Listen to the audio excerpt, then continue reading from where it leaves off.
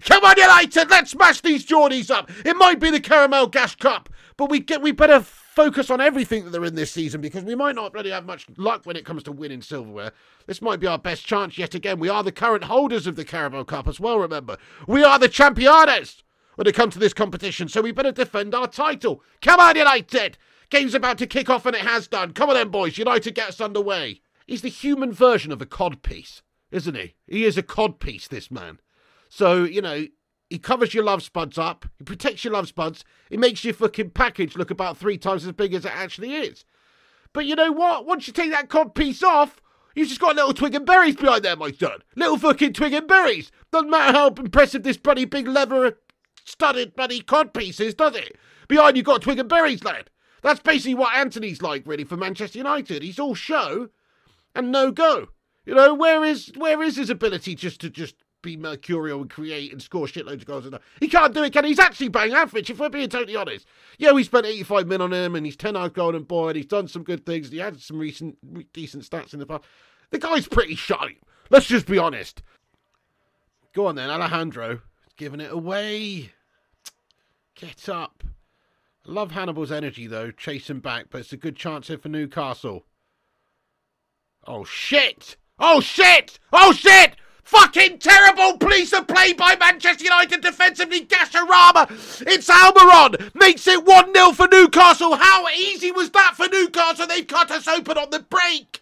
Counter-attack the shit out of us there. Simple stuff. United all at sea defensively, as we always are.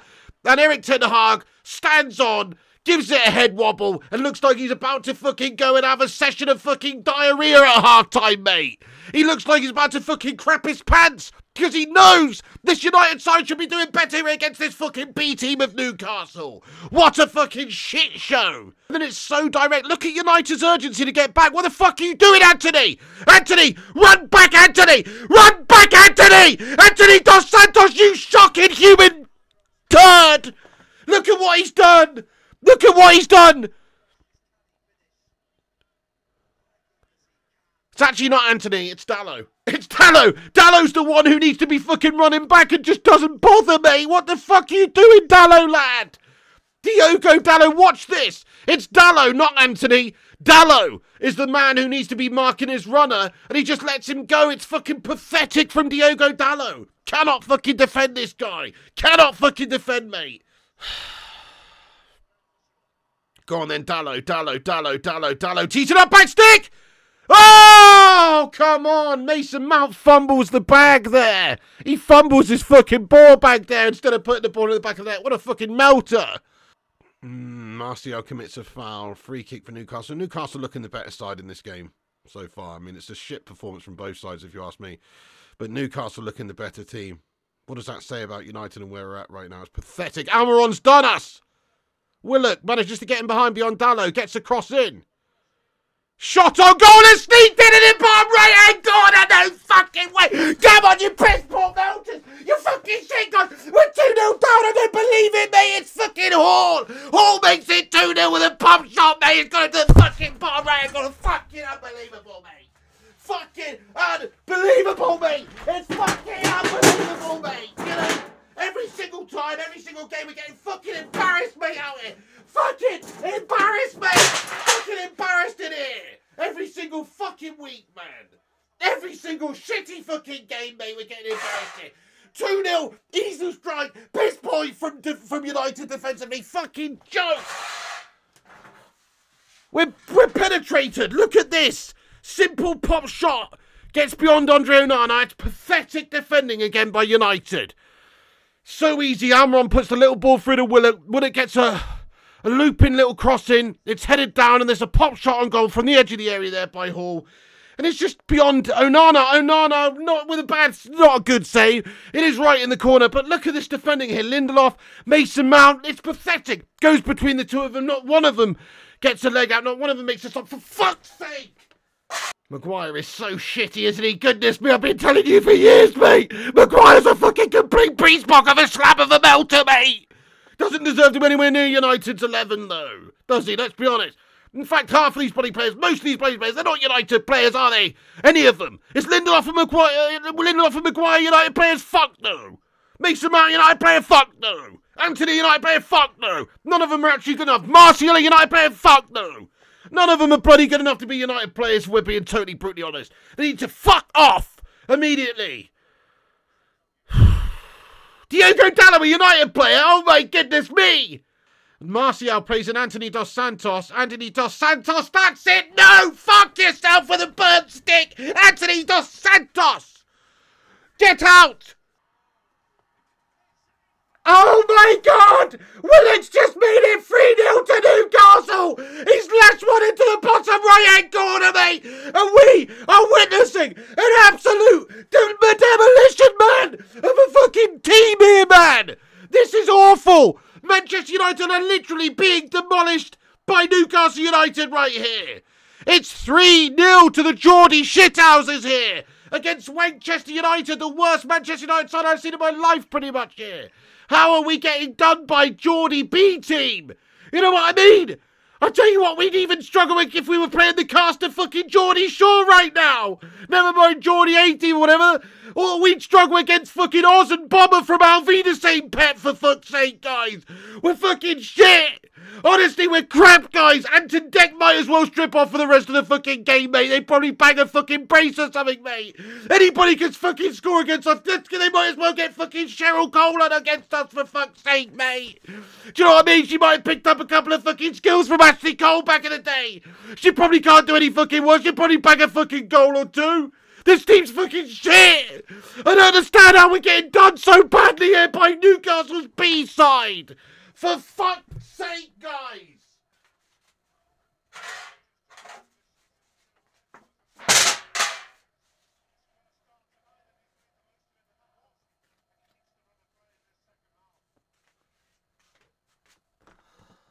I mean, I just don't know what I'm watching anymore, guys. We've been fucking pumped raw, mate! We've been fucking pumped raw, bro! Biker Grove could beat Manchester United, for fuck's sake! Biker fucking Grove 11 could beat us, mate! Do you know what I mean? The fucking school team, Biker fucking Grove, mate! Ah, you fucking losers, man! Come on, United! Do something! Oh, look at this. On comes the big guns. On comes the big guns. It's Bruno Fernandes and Rasmus Højlund. On come the big guns. Goodness me, are these really big guns or are they tiny little fucking Weasley shriveled up guns? I don't know. Bruno Fernandes and Rasmus Højlund on paper should have enough about them to turn this game around, but we've got a whole bunch of fucking... We're bringing on the tiny guns, mate. Unfortunately, we're bringing on the fucking tiny guns. Bruno in the last game against City shriveled up like a fucking tiny little penis individual. We're bringing on the fucking water guns. We're bringing on the potato guns. Jamie Assey, thanks for the super sticker. Now, fuck off, bud.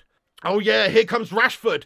Oh, here comes Rashford, guys. Rashford's coming on the pitch for Garnacho. Here comes Rashford. Watch out. We've just bought the greatest player of fucking feeding people school dinners out there in the world.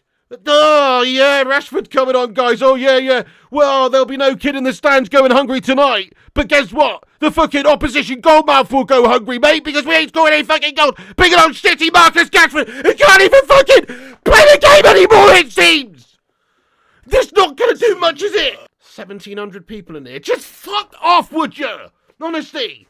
It's only when we bloody get dicked, mate. Get out, you shitty wankers and you Chelsea scumbags and you Liverpool dweebs and you fucking Arsenal and losers. You shit yourselves. All right? I would have a rule if I was manager of Manchester United. No gloves unless it's December or January, you bloody pussies. Super chat. Oh, Bruno Fernandes misses a fucking sitter. What the fuck? Shit.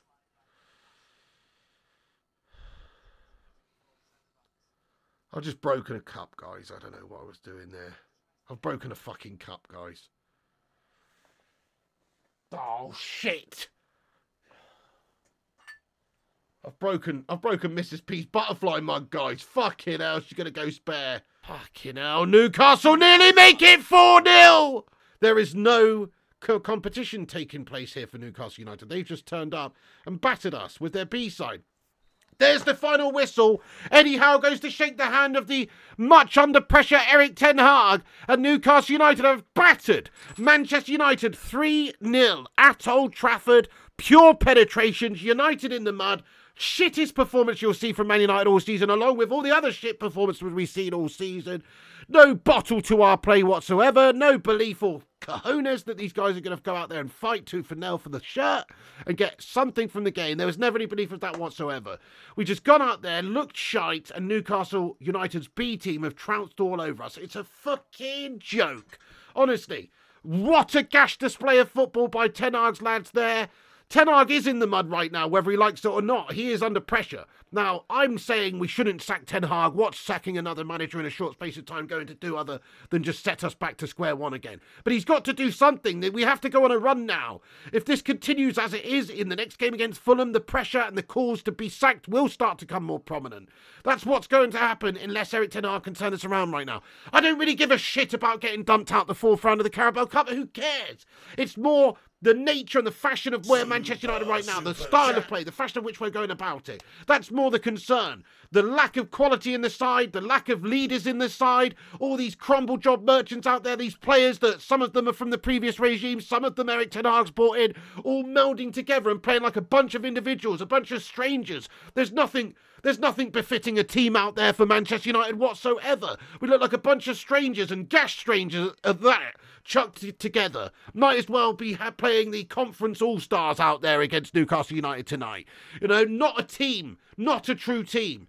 And unfortunately, the pressure is mounting on Erik ten Hag. He can't keep getting bad results like this. He can't keep getting the performances like this that he's getting as well. He is the one selecting the team. He is the one motivating the side. Ten Hag must do better. The players must do better as well. Let's just talk about some of the individuals out there. Anthony Dos Santos. Anthony Dos Santos, you're 85 million quid for fuck's sake. Ten Hag's brought you in because he trusts you and he knows you and he likes you. I don't know why. He's probably thought, fucking hell, what has this twat done for me lately? Coming in and performing like a complete jeb end.